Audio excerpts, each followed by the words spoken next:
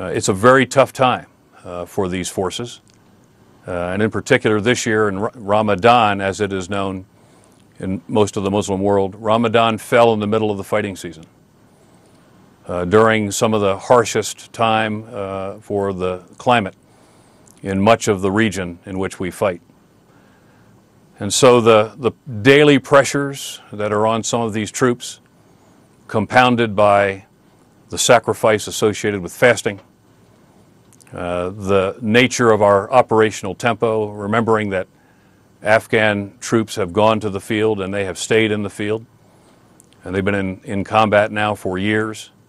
We believe that the combination of many of these particular factors may have come together during the last several weeks to generate the larger numbers that you point to.